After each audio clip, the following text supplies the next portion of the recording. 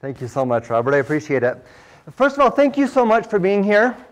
One of the things that, as I've reviewed hundreds of courses, as we do in City, and look at a lot of this, the instruction that's been given to students kind of across campus, sometimes we wonder a little bit how much instructors are concerned about the student experience and making their content usable. And so you had other good options today that you could have gone to, different sessions. Thank you for being here. Some of you that have been doing Canvas for a while, there'll be some stuff that you might be familiar with, but I guarantee there will be at least something new for every single person here today. So as we go throughout, feel free to raise your hand at any point to ask any questions you might have, and then we'll address them there and hopefully leave a couple of minutes at the end as well. So to get started, as Robert mentioned, my role is specifically around accessibility for students with disabilities. We're not going to talk a lot about that specifically today. One of the things that, again, as we review a lot of courses, it's hard to make a course accessible if it isn't first just usable for everybody. And the number of kind of usability problems and challenges that we have in a lot of our courses, there's plenty of those. But by doing this usability work, you're also making your content more accessible for all students as well. So they go hand in hand generally. If nothing else, if you have questions about anything that you don't want to bring up in here, I would love to visit with any or all of you. I'm always happy to talk more about accessibility than probably you are to listen. But I'll manage myself. But please reach out with any questions. If you're nervous or any of the things that we talk about today, absolutely would love to sit down and just look at your specific course, your course materials, and what we can do with them. There's a whole tremendous team in City as well that's anxious and ready to help. There is a website there that a lot of the resources that we'll mention today, you can find them there. So to start out talking about usability a little bit, we're just it's a measure of looking at how easy are your online course materials for students to use. There's a lot of different definitions out there. Sometimes they talk about satisfaction or effectiveness or efficiency. But when you put all this time and effort into producing great content, is it getting to students in a way that is helpful and usable to them? You know, what can we do to minimize the amount of work for students just to find or access or get to your content so they can start learning it? Sometimes students get caught up in just trying to find the right assignment or navigate to the right page before they even can start learning what you want them to learn in your classes. And we're going to start at the very beginning, you might say, with our course front page. One thing I'll mention too, if you have your laptop with you, we'll go through a couple of things today that you can just open up and just click, do in your course right along with me. But if not, take notes and we can follow up later. The first thing with your course is make sure you have a course front page. And again, if you have questions about that, there's a lot of courses that just may not for whatever reason. But, or sometimes you may have a syllabus as a front page or modules as a front page. We really would recommend that you start with a nice, some type of welcoming experience. I'm going to show a couple of examples today of nicely designed courses that, now this one specifically, if you want to make your course look beautiful like this, there's a tremendous sessioning happening later today by Kenneth Larson right here in the front at 2:45 called Scaffolding Your Course. What is the title of it? Building out a Canvas course quickly. Yeah, building your Canvas course shell. Kenneth and a team with him, they've built out some really incredible tools. It's called Design Tools or Design Plus. There's a little rocket ship whenever you click on it, edit a page in Canvas. You click on that and you can literally build a homepage like this in minutes. And Kenneth will go over how to do that. So we won't touch that part of it here, but that's a session I would definitely keep an eye on if you're interested in just the look and feel of some of this. But some of the things that might be on a homepage to start, for example, just a link to your syllabus, for example, maybe about this course. One of the nice tools built into Design Tools that we recommend you use is if you're using modules, week 1, week 2, it'll add all your modules right there on the front page of your course. And then depending on what week you're on in the semester, right below that, it'll show you the content for that week, right there on the front page. Hey, anybody here using this already? A few hands come up. If you're not, know that it's there, super easy to set up. Really helpful. Students just log in, go right to the front page, everything they need to do and see is right there.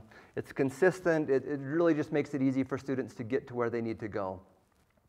And this isn't, all home pages don't need to look the same, of course, but just consider, what can I do to make my first step into the online classroom a welcoming experience for my students and help them get to the content they need to know. Maybe labs are an important part of your course, or tutoring resources are available. Make that stuff available right from the get-go so students can get to where they want to go as quickly as possible.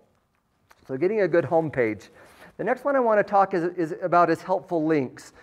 As human beings, when we visit a web page, there's a couple of ways we look for information. One is headings on a page. The other one is links. We kind of look to say, where do I want to go next? And often we see links in Canvas that look like click here, read more, or more information. Now, as you scan a page and just see click here or more information, it's not very helpful, right? You just don't know click here for what or more information about what.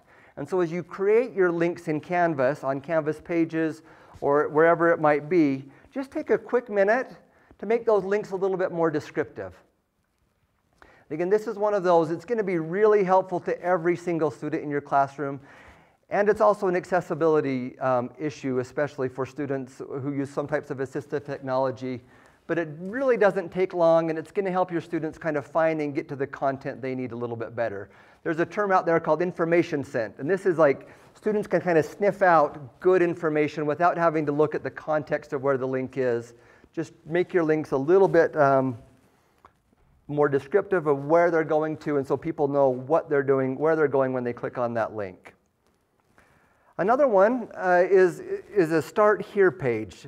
And this is one we're working through some ideas on a little bit still as a group. But outside of your home page, which is just links, some type of first day of class experience, you might call it, or orientation to your course. However many people there are in this room, there are that many plus one different ways that you've organized your courses probably. And one thing we ask students to do each semester, they come in and they have to figure that out. How does this teacher manage their course? Do they use modules or not? Do they use assignments? Do they use quizzes? And that can be a little bit disorienting for students to figure out how your course is organized. So if you can do some kind of a Start Here experience, maybe link to that from your home page or on your syllabus. You can put really whatever you want in there.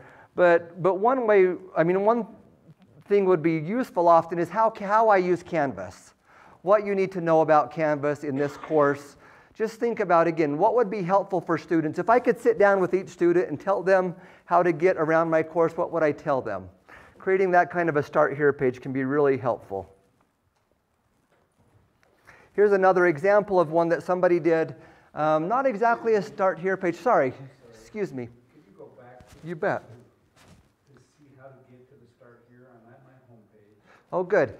So if you want to create a Start Here page, if you're using design tools that comes again this afternoon, a lot of the templates have a built-in link to a Start Here page. But if you don't have one, if you just click on Pages in Canvas, let me just jump out real quick and show you. No, and many courses don't have one. Courses that force me to Start Here. So if a student comes in and doesn't know that, they'll be like me and they'll be blinded to that. Is that right? Good question. So you can decide what page you want to be your front page. So two quick things. So if there's not a Start page already in my course, I would come into Canvas and click on Pages, and then click on Page right there. Here's that design tools I mentioned up there that Kenneth will talk about later. But then I would just create a new Start Here page.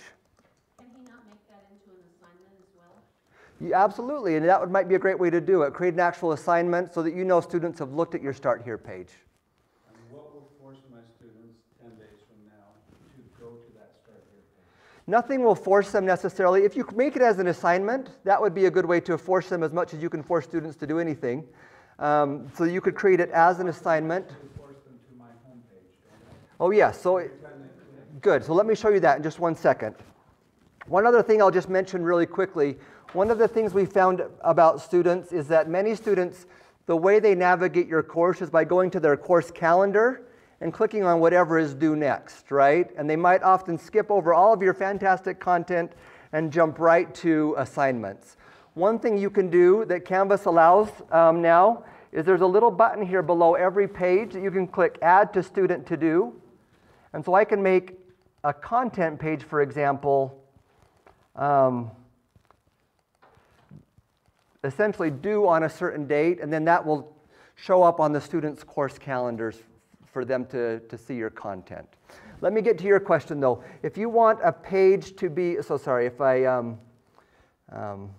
won't add content here just now, but if I want a page to be my front page, first I need to publish it. We always want to make sure we do that. Then I just click on these three dots right here and click Use as Front Page. And now when I click on Home, I'll come right there to that page. So again, you go to Pages, and then whatever page you want to be your front page, just click right here and then click Use as Front Page. And when I make that choice, they're not going to go to my home page automatically when they open up this from their dashboard. They're going to go to the front page automatically. Yes, they'll go to whatever page you've designated to be your front page. And feel free to follow up later if we want to look at setting that up in your course. Okay, let's jump ahead a little bit. Another fantastic one that used to be primarily an accessibility issue. Captions were provided for students who were deaf or hard of hearing who needed captions to access the content. And it used to be that captions were fairly expensive. Anymore, though, captions have come significantly down in price, and there's tremendous value from a number of different contexts that students are asking for captions. We might see in noisy environments. Some of you might be watching Game of Thrones right now with captions on, as far as I know, right? But if you're on the bus or maybe walking across campus, English as a second language learners. How many in here, maybe just by curiosity, turn on captions, at least sometimes when you're watching video? Right. And so you can see captions are one of these things. They're just valuable in a lot of contexts. Obviously, students can turn them on or not. Some students learn better by both seeing, hearing the content that you're presenting. There's a new way that we can show captions in videos right now that's called an interactive transcript player. And this is only available if you work with City right now. It'll be available more generally for spring semester, but it actually shows your transcript. You could do classroom karaoke if you want to. It highlights the words as it reads through, but students can also search for a specific word in your lecture, click right there on atmosphere, for example, and then it would jump right to that part of the video. So a lot of value to captions, and it's something that's generally available for most of our videos in Canvas. There's exceptions there, especially if it's a one-time use or a lecture that might not be used by that many people, but if you have videos that you use semester over semester, just send a quick email to captions@usu.edu, and we can look at that and talk about doing captions for the videos in your course. And this can be for videos that are within Canvas or YouTube videos, whatever source they might be from. We're happy to help you get videos captioned. And again, students just more and more are asking for this regardless of any need around being deaf or hard of hearing. It's also essential for those audiences, of course, but we're seeing a lot of value doing that just in general. This next one to talk about real quick, modules and Canvas pages. Modules is a way to organize your content in Canvas, and it's a very great way to kind of scaffold or structure your course and so that students can move through your content in a ordered way. Often what we see in courses is something like this, and they're using modules, which is fantastic, but just linking directly to files like that, where students have to do quite a bit of work to figure out, now these files aren't horrible, I guess. You can kind of determine what it might be about, or a YouTube video. And so like if you're going to do this, make sure you're naming your files in a friendly way. But often even a better way would be to take content like this. For example, here's 2 links to a PDF file and then a YouTube video. If you take just a minute and just create a Canvas page, and we showed how to do that just a minute ago, click on Pages and then New Page, and then you can link to those articles with a little bit friendlier titles, or maybe give an introduction if you would like to. Put that YouTube video right in there. And then you would link to this page in your modules instead of to the files directly.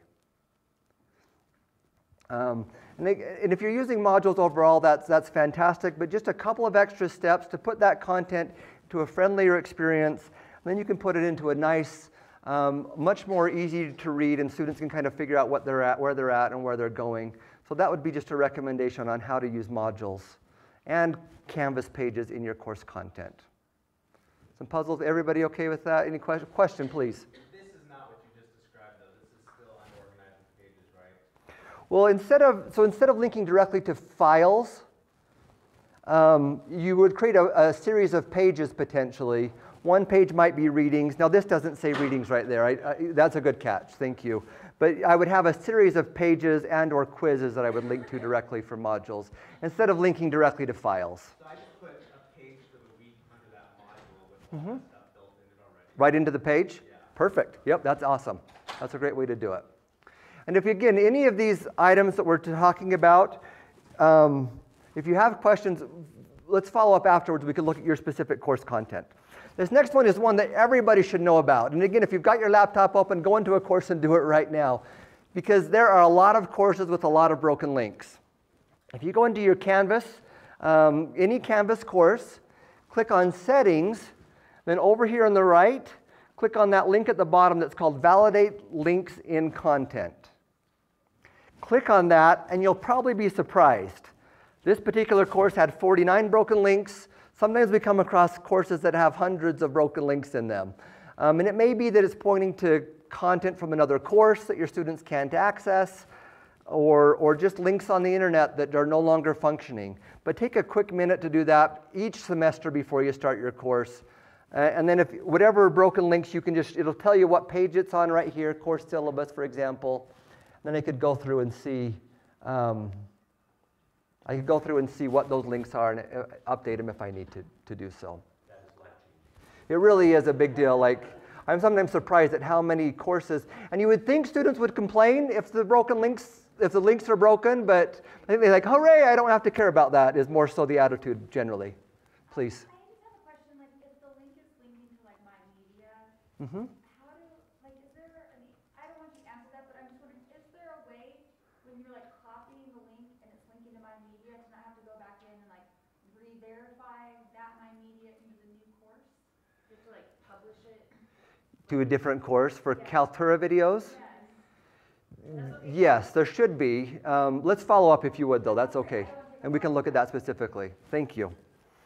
But yeah, make sure you check out the course link validator. It's a big deal. This next one I'm just going to call super cool feature. This has been around for a little bit. I'm just really excited about it. This is something that's already in all of your courses. You've probably even noticed it, but maybe you haven't been aware of what it does.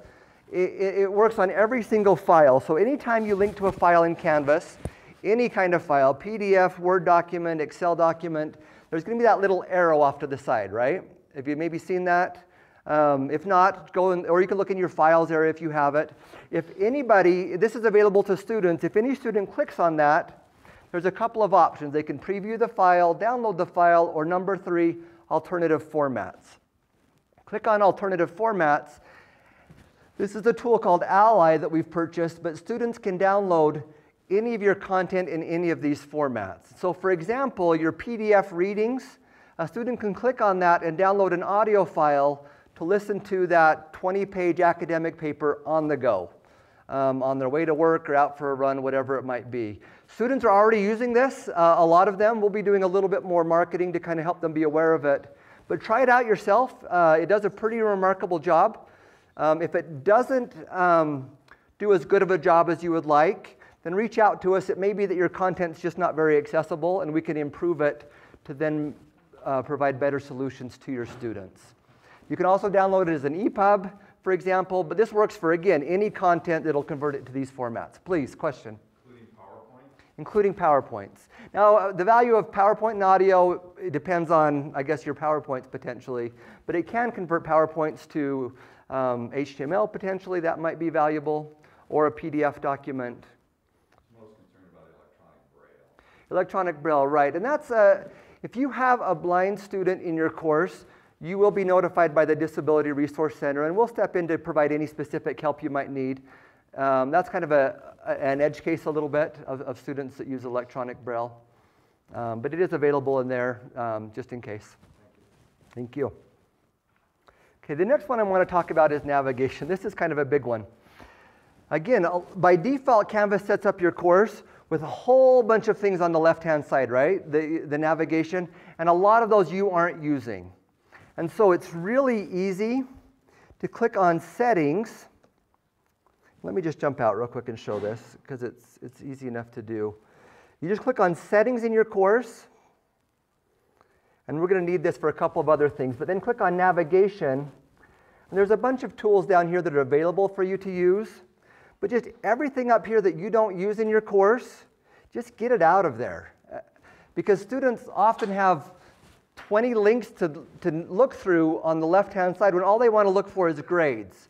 So if you're just using grades, quizzes, discussions, and assignments, just have those 5 navigation items in the left-hand side and get rid of everything else.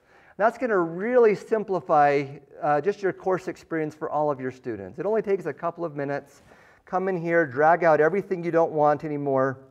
And once you've dragged it out, just come down to the bottom and click Save. And then that won't show up here in the left-hand menu anymore. Conferences and collaborations and chat often show up, but not very many faculty use those.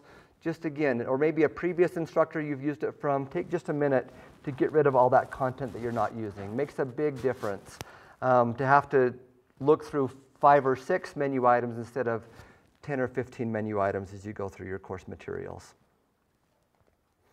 Related to that, I want to talk about the files area specifically in your course. We did an audit a little bit ago, and over 50% of the files across all of our Canvas courses are not being used. So this is often going to be files from previous semesters, or maybe duplicate files, or whatever it might be. And there hasn't really been a good way to get rid of or identify those files in Canvas either. So the first thing I would recommend is probably just hide the files area from your students. In one case, we found the test answers were in the files area, hidden kind of somewhere. The teacher didn't know, so maybe the students didn't know they were there either. But often, I mean, there's better ways to get the students the files they need, again, by linking to them in pages often. And so we generally would recommend just hide that files area, that files menu item.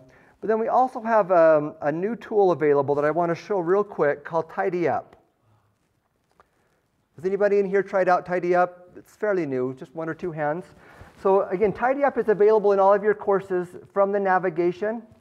You just need to find it and drag it into your course navigation.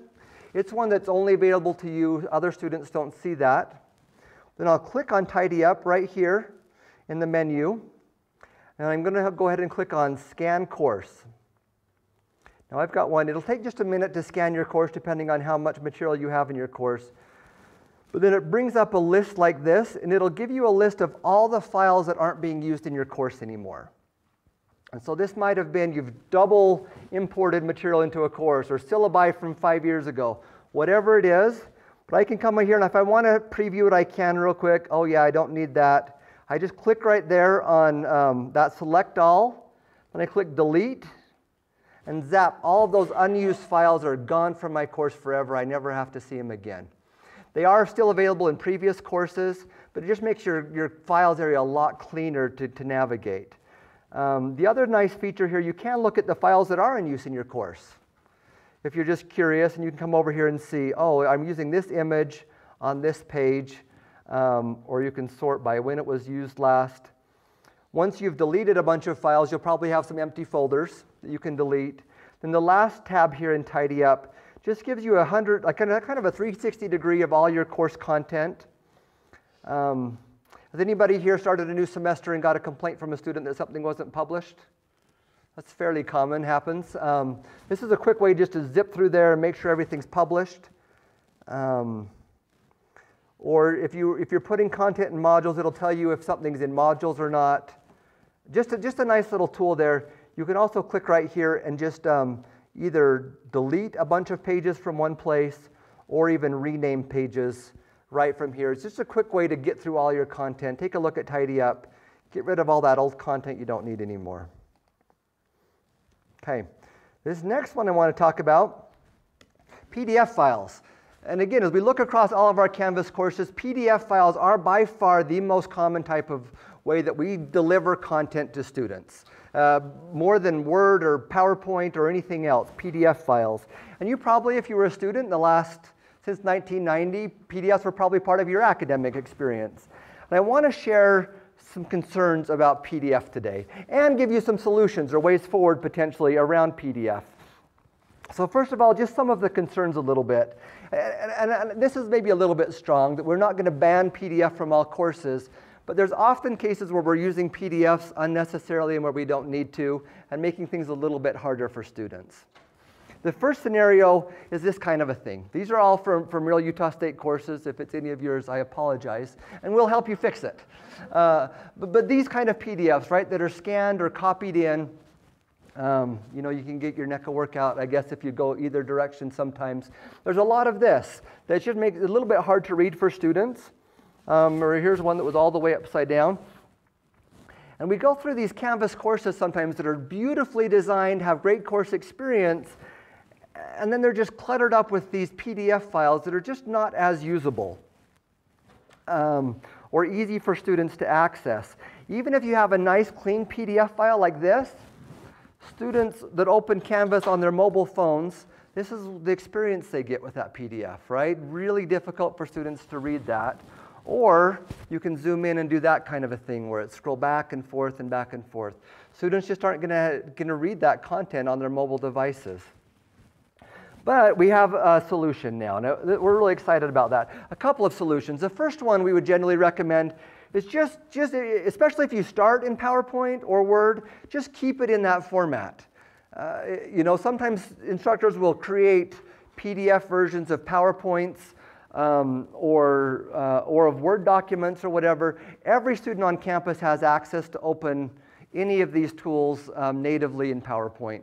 And if you can just do that, then students can print out 2 slides per page, 6 slides per page, whatever they want to do, instead of the 3 slides per page with notes that you're providing for them. Generally, just keep files in their native format wherever possible. It's a lot easier to make a Word or a PowerPoint document accessible, and they're going to be more responsive on a mobile device than a PDF file. However, you probably have a lot of PDF content that you didn't create in the first place. And I want to talk about a kind of a new and exciting solution to that. And again, this is available in Canvas. I'm just going to jump out and demo it real quick. If you go into any of your courses and hit into the Files section, and then I come over here to these 3 dots, one of the formats that Ally provides, as you can see, is HTML, which is just a web page, basically. And so a feature we've made, like this is a PDF. I'll just open it so you can see it. It's a fairly simple PDF, but that's a PDF file. If you click on these 3 right dots and come down here to convert to Canvas page, then it goes and does a little bit of thinking, and then zap, just like that. I'll open it in a new tab. It's converted that PDF file to Canvas content that you as an instructor can then edit if you would like. It may not be perfect depending on the quality of the PDF file, but it does a pretty good job. You can see it brings in the lists, the table, whatever it might be. Converting content from PDF files to a Canvas file, there's just a lot of advantages there. I mean, it's certainly going to be more accessible, mobile friendly. If you use the Canvas analytics to track students and what they're doing in your course, you can now see how much time they're spending on your content. It's something we're really excited about. There haven't been good options in the past other than PDF. And hopefully this starts to open the door to move away from that, at least in some cases or for some content. And if your content's not working with this tool very well, we also have some resources and some student workers that this is what they do a lot of the day that can work on making your content more accessible. We also have a link to the original file there at the top in case that's needed. There were a couple of questions. Let's start here. So that was my question. So it does keep both the original PDF It does. and the converted version? Yeah, and then depending on the need, if it's just instructions for an assignment, you may not need the PDF and you can just delete that. But if it's an academic article, maybe you want to keep the original as well with the page numbers. It'll just link to that PDF file right at the top there. Yeah, especially some graduate students really like it. Absolutely. Articles, Yeah. print it right on, so. Sure, yep, and we want to provide that option where it's needed. Question here? So content in Microsoft OneNote, how does that work? Microsoft OneNote should be fairly accessible. in general. As far as you can just copy it from OneNote and paste it into a Canvas page as well. I'm not as familiar with the OneNote experience. It's fairly embedded in Canvas, I believe. Maybe it's gotten better. I don't know for sure. We could look and see. That's something we just have to look at a little bit. But if not, that content you could just be able to copy and then paste it right into a Canvas page. And it should come in pretty clean. This convert to page doesn't work for OneNote though. Was there another question? Please. Let's say you have information in an InDesign. Mm-hmm. You want to put it accessible for the student. How do you protect? What's the best way to protect them from lifting images and lifting artwork? Yeah, that's a good question. You certainly can put it into a PDF format. It's a little bit of, and that's a concern that's brought up sometimes about putting things in PDF. It's fairly easy. There's a lot of tools online for students to extract content from one format into almost anything. There are some things you can do to lock down a PDF, for example. If you put it into a web page, if we were to convert that to a web page format, some students might know how to do that, others not. Maybe we could just look at a use case. I'd love to follow up with you on that to kind of look at. But that may be a valid concern for some types of content. Please. How does the convert to page do with like multi-column images? Does a pretty good job with columns. It doesn't work with images right now. If you go here and just download the HTML using Ally, it'll work with images. We don't have images in the conversion process. So if you have a lot of images and content, reach out to us and we can help with that part of it. Thank you so much. And please follow up with other questions on that. I want to just hit a couple of other quick things as we wrap up here today. But that's there and it's available to try out. Give it a whirl and let us know if you have any feedback. Here's a couple of examples of what that looks like in content. Again, a PDF on the left, a nice clean Canvas page on the right. There's another one, not an atypical PDF necessarily. Here's what it looks like on a mobile device. It's going to be a much better experience for your students. Lastly, just to cover a couple of accessibility things as we address a lot of these usability issues, thank you, that there are these little gauges that you see in your content. You've noticed those, some of you maybe? Don't be afraid of those. Those are giving you feedback on how accessible your content is or isn't. And some of them you can click on, you might be a little bit confused. On others, though, if I were to click on this one for an image, for example, it would just prompt me to say, you just need to add a description to this image to make it more accessible. You'll do that and it'll go from 0 to 100% just like that. There's a brand new feature just this week. Let me just skip through there. That's called an accessibility report that again is available in your navigation that you can drag up into your course. And it'll give you an overall course accessibility report that'll tell you all the content you have and what challenges you have. The one area you could look at, content with easiest issues to fix. These are things you could probably do on your own, but there may be other things where, again, we can jump in and help. And if that's the case, I'll show my contact information again in just a second. But just in summary, if any of this is overwhelming at all, please just remember that it's a journey. And if you can even just do 1 or 2 of these things this fall semester to make your course a little bit more usable for your students, it can really have a tremendous impact on making their lives and learning experiences just a little bit easier. Would love to follow up with any of you. I know I covered a lot of stuff fast. To look at any of these things, how they apply to your exact course, or any of the team in City are there ready and willing to help as well. Thank you so much. Appreciate your time today.